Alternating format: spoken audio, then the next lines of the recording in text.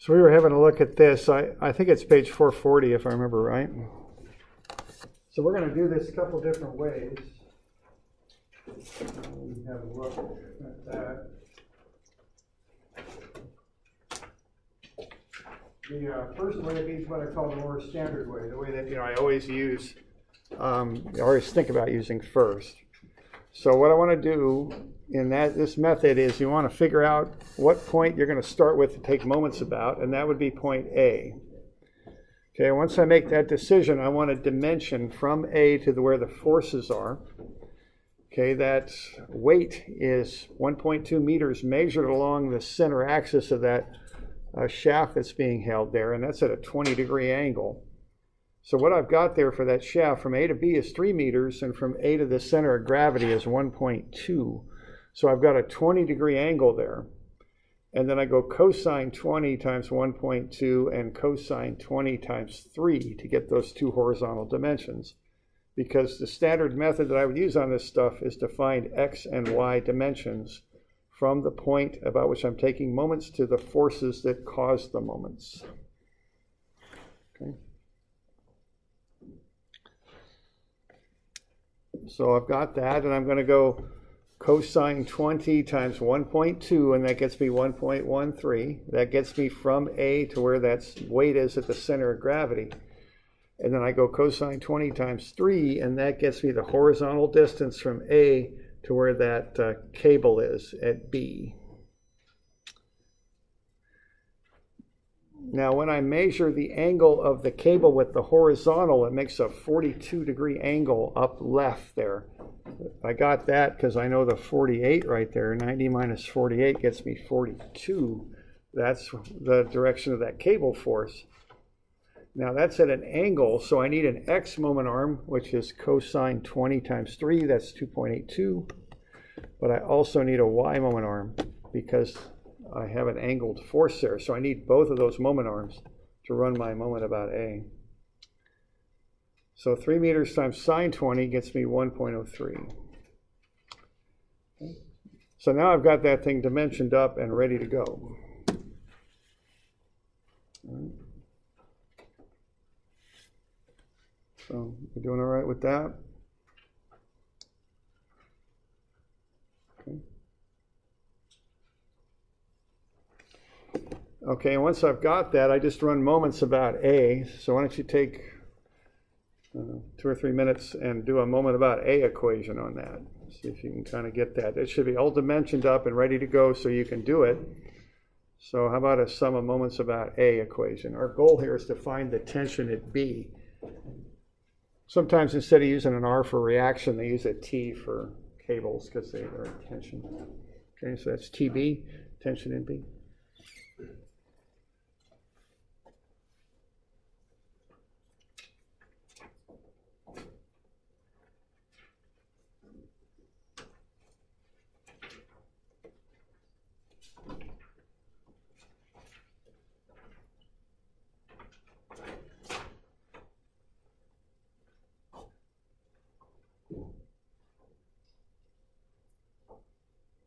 Sum of A equation. So remember, what you do, you take the x moment arms and the y forces, and the y moment arms and the x forces, and you combine them to get moments.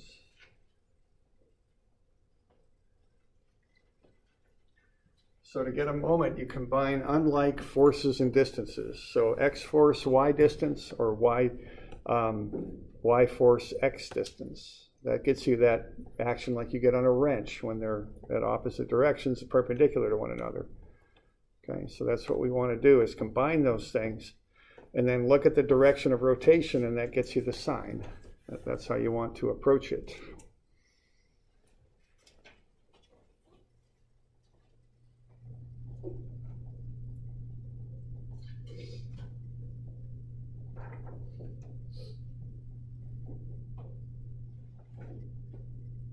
We just want to combine all that stuff into one moment equation about A, and that'll get you the tension in B.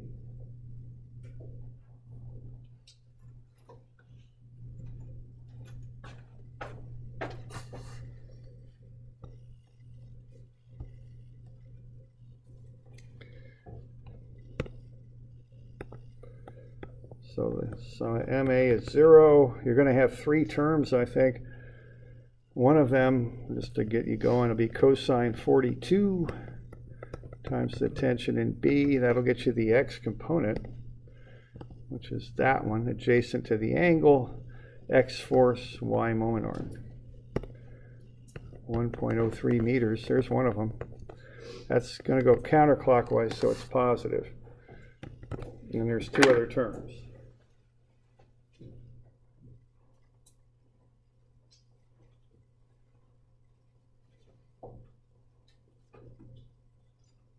All right. That's all right.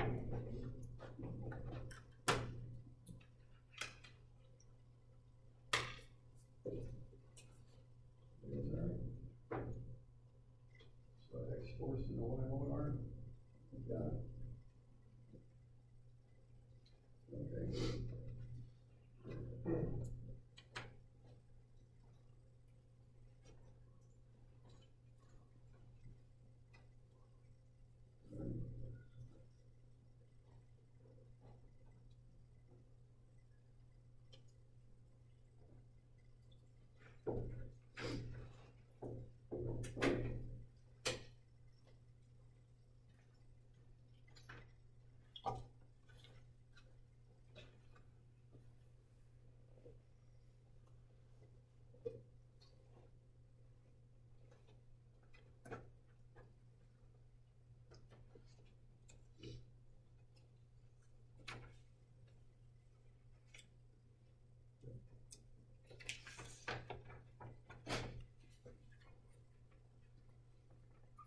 Anything that's pushing to the left versus the cable force is going to be counterclockwise motion.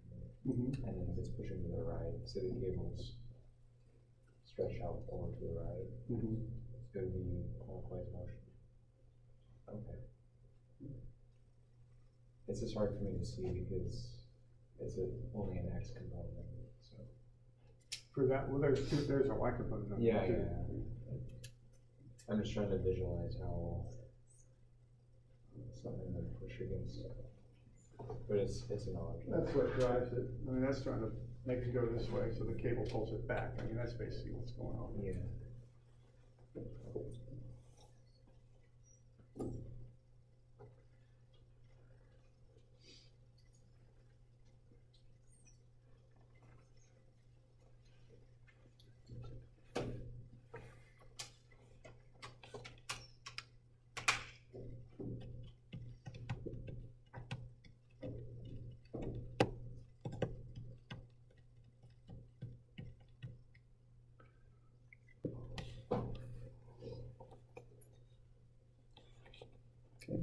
So 3 terms total. That's what you want there.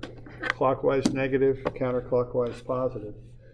Kind of what's going on with this thing is that weight is trying to make this thing rotate clockwise, and the cable's going to pull it back the other direction, and those 2 things are going to balance. I mean, that's what's happening about A. Okay.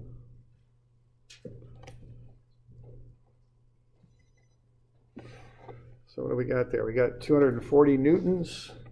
It's a Y force times 1.13 meters, which is an X distance, and that's clockwise, so that's a negative. And then pulling back the other way, what we got is we've got sine 42 on the opposite side times 2.28, sine 42 times the tension in B times the 2.28 meter moment arm. That's coming around counterclockwise, so that gets a positive. Okay, that's that one. And then we've got the one we just looked at, this one here. Cosine 42 times TB times 1.03. So you can work your way through that and get TB as 102 newtons. Okay.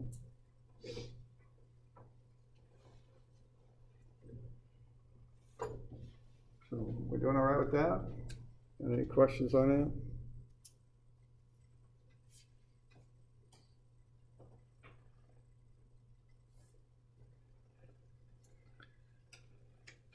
Yeah, question there. When did the units cancel out 3 kV? Or how do the units cancel out? Yeah. Okay, all right, let's see.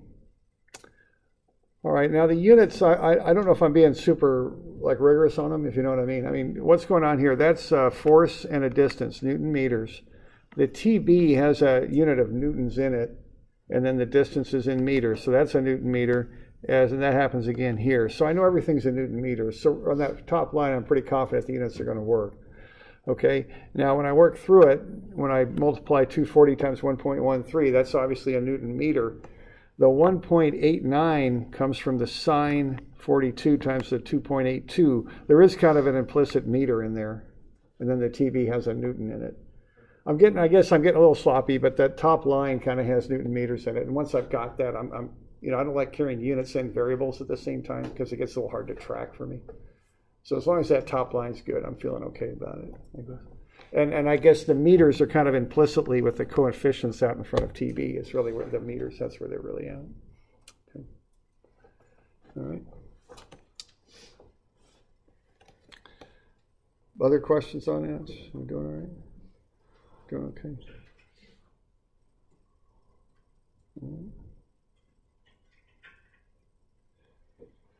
All right, so that'll get you the TB, the force in the cable. Now, once you've done that one moment equation, the rest are generally force equations.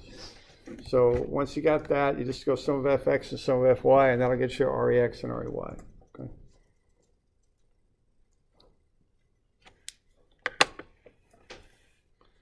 So Fx is Rex minus cosine 42, 102. So Rex is 76 to the right. Sum of Fy is Rey up minus the 240 plus the sine 42 times the 102. So you can solve for Rey. It's 172 up. So the total force on the pin, again, it kind of depends on how the connection's made.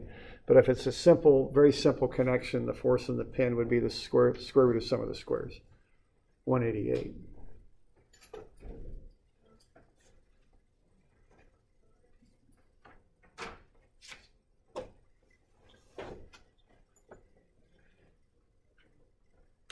Okay, so that's how I would finish that off using a standard XY approach on that thing.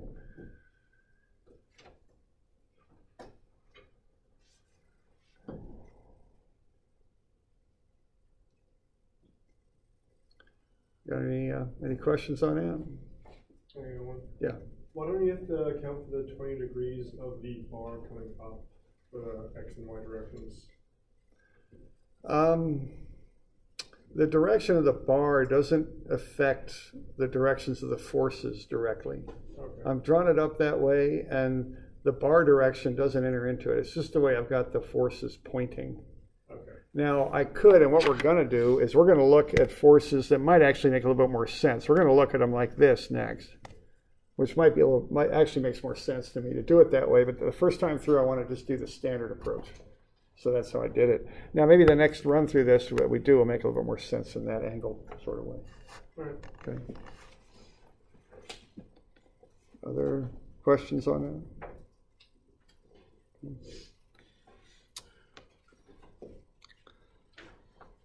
All right. Now, this is kind of the standard drill. This is how I do these problems.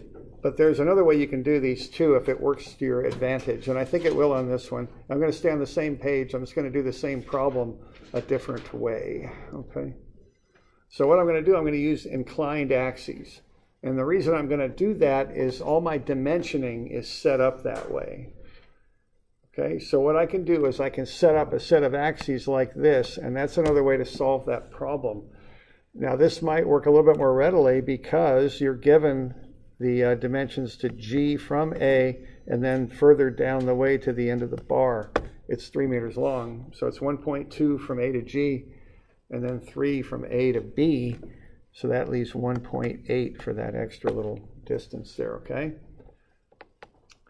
Now, so you could set it up with inclined axes. Now, if you do that, what you're going to have to do is you got to do a little bit more work with the angles. You got to figure out that this angle between the cable and the center line of the bar is 62 degrees. And you also have to know that being as that weight is going straight down, and we've already turned the bar up at 20 degrees, basically what we've got going on there is that's 20 right there.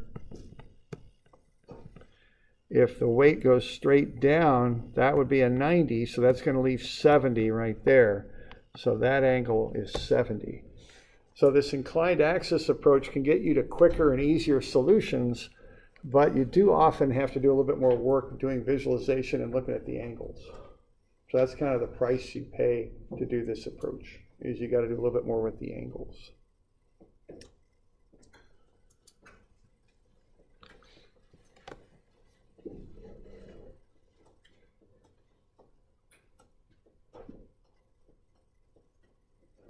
Doing the math too, wouldn't the weights have an X portion and a Y portion? I'm showing that the weight goes straight down, so I'm just going to keep it that way.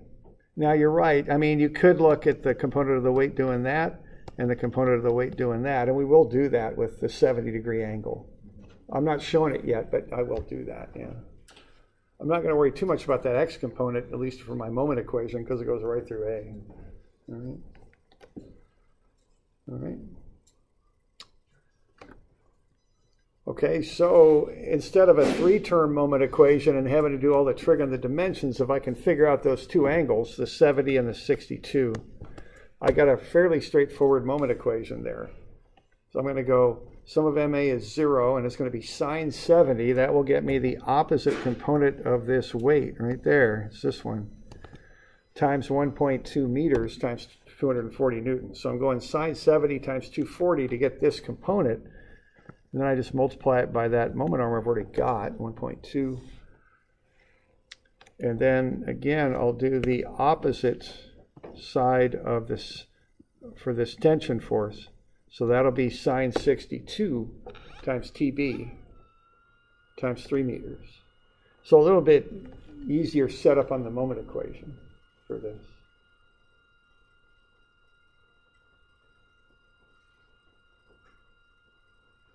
Okay.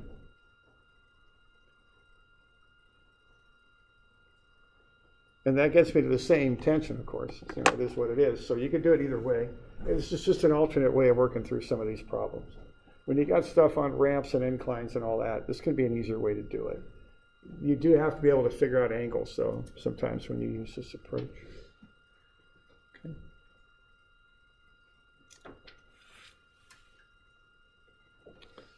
Questions on that?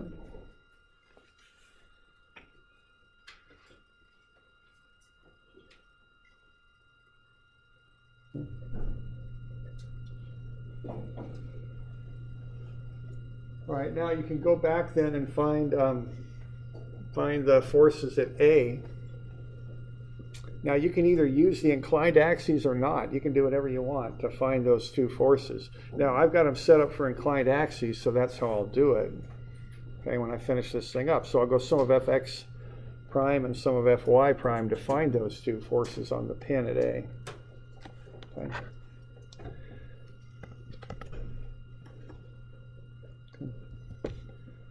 If I do that, I get different answers, of course. I get Rax prime is 130 and Ray prime is 135. Those are different than the Rax and the Ray that I got on the previous run through this. However, when you do the square root of sum of the squares, you get the same answer. The force in the pin is what it is. It's 188.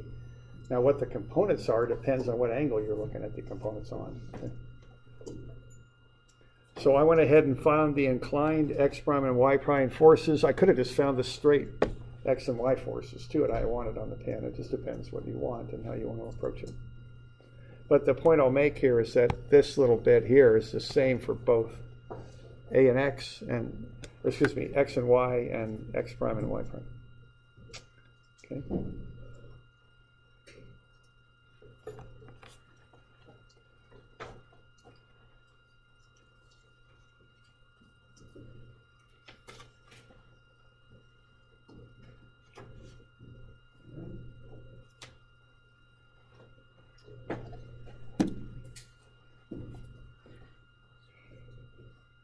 So we doing all right with that?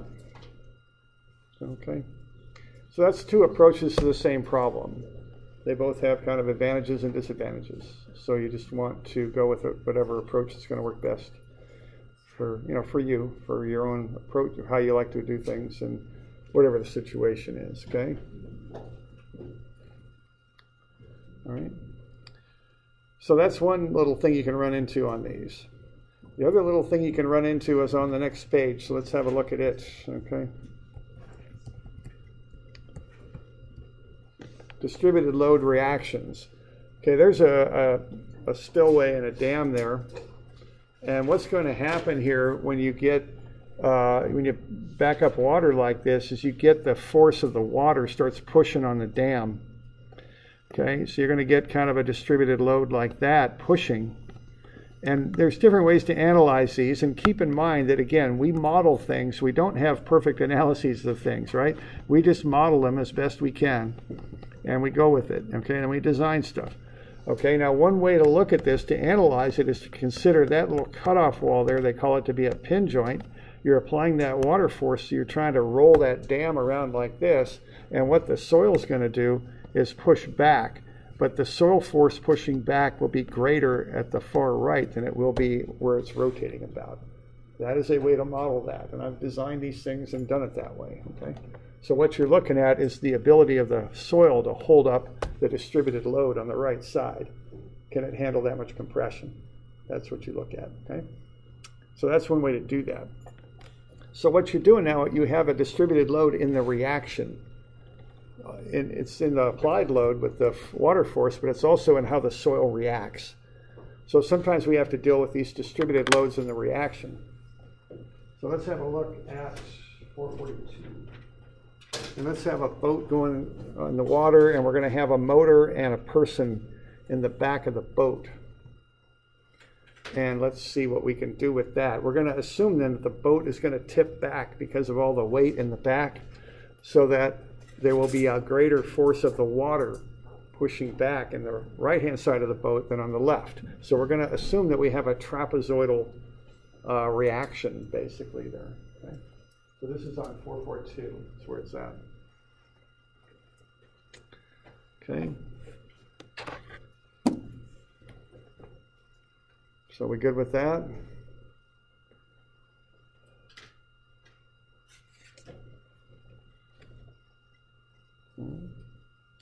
So let's see how we can handle that. We're going to assume a trapezoidal reaction. All right, now, if that's the case, what I'm going to do is I'm going to take that trapezoidal load, just like what I've done before. I'm going to cut it up into pieces because I can't handle a trapezoid very well. It's hard to find the centroid. It's kind of an involved formula. It's just easier, in my mind, is to break it into a rectangle and a triangle. So I'm going to break it up into those two shapes.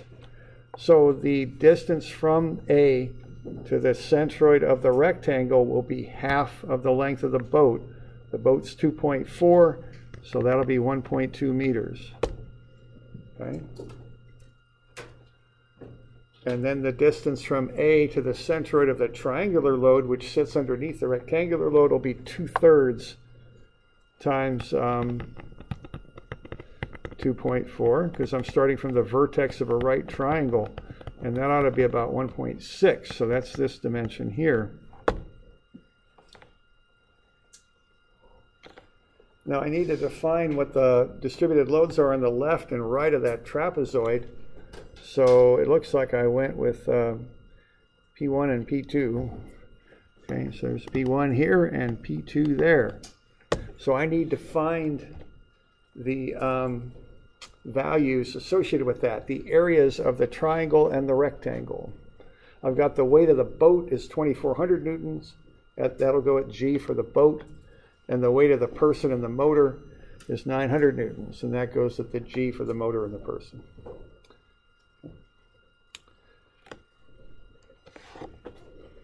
So I'm going to find the reaction for the rectangle and the reaction for the triangle.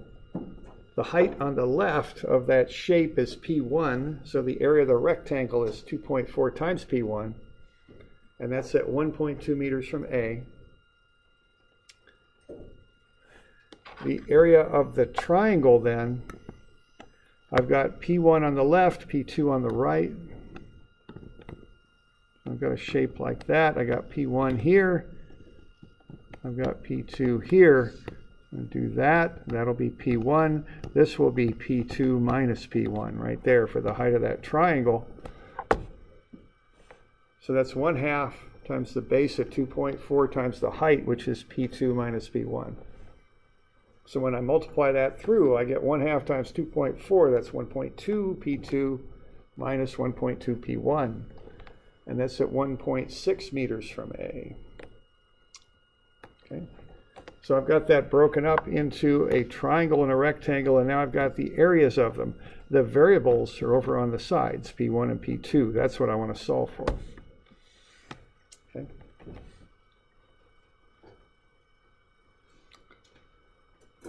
Now it's a bit of algebra in this, but really the statics part is just solving for some of Fy is 0 and some of Ma is 0. So I just went ahead and did that, and I put all the algebra on your paper for you. So it's just a matter of coming up with these two equations. All right. So sum of Fy is the two weights, 2400 and 900 down, plus the reaction up, which is 2.4 P1 plus 1.2 P1 minus plus 1.2 P2 minus 1.2 P1.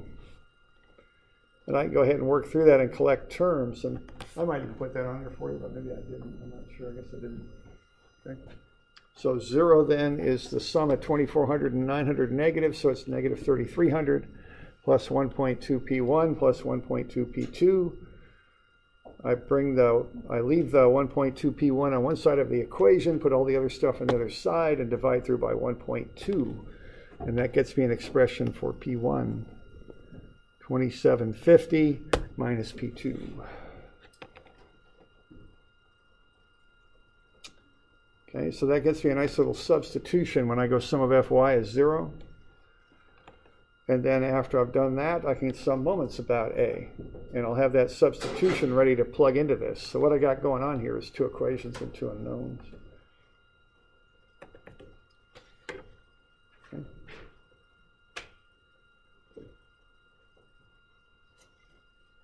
So we're doing all right with that? We need a moment equation now. We're going to start at A and kind of work our way across. We've got the two applied forces and the two unknowns pushing back. So we're going to have a 4-term moment equation. And that's going to look like that. So we got 2400 times 1.2 is negative. 900 times 2.4 is negative also. They're both clockwise. Those are the applied forces, the weight of the boat and the weight of the person in the motor. And then pushing back, I've got the rectangular reaction, 2.4 P1 times its moment arm, 1.2. And the triangular reaction, 1.2 P2 minus 1.2 P1 times its moment arm of 1.6. And then I just work out the rest of the algebra there for you. You can get the two sides of the trapezoid.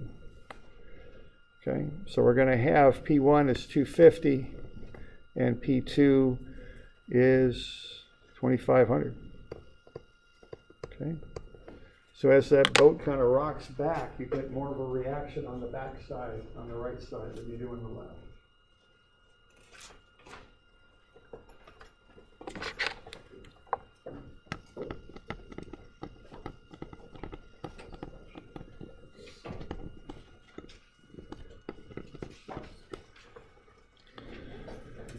I'll cover these tomorrow, but I'll make them do Thursday. I got a bunch of grading to go through anyway, so I'll just make it do Thursday.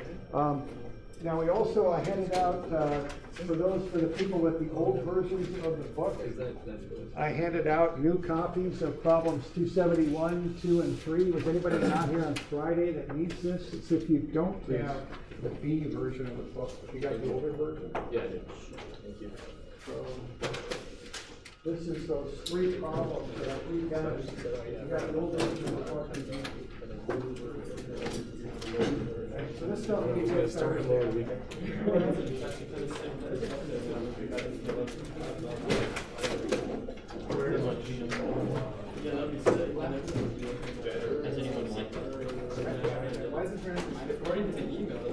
Because I'm leaving this on one side of the equation and bringing both of those over. When I flip them, I just didn't want to. the difference.